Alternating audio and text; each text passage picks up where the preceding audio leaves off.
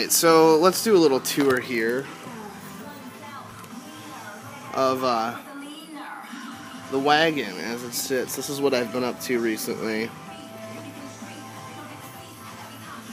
in my shop here at Washington High School. This is for a production of the complete works of William Shakespeare abridged. You can see the wheel stops are sitting in the foot catch up there. We got that. Let's see if we can't get this to toot again for us.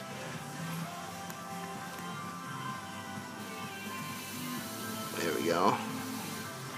It's my little smoking chimney that mostly shoots it down right now. I've got a different fitting that shoots it all straight up like that. Nice. Pardon all my smoke. Nice little arch fan cut. And here's the other side of the wagon. My homemade wagon wheels that are been working quite nicely. These ones in the front here, they painted already, so I didn't make them. Nice little woodwork detail up at the top there. The inside.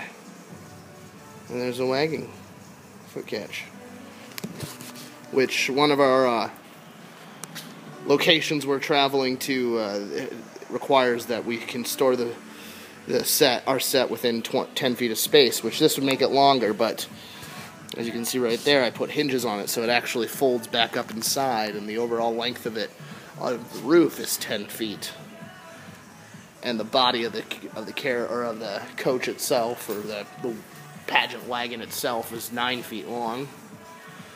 And the wheelbase is 10 feet long from outside of the wheels to outside of the wheels. Yeah. So yeah, there's the complete works of William Shakespeare pageant wagon for the Sioux Empire Community Theater's production. And you can see my shop in the background there.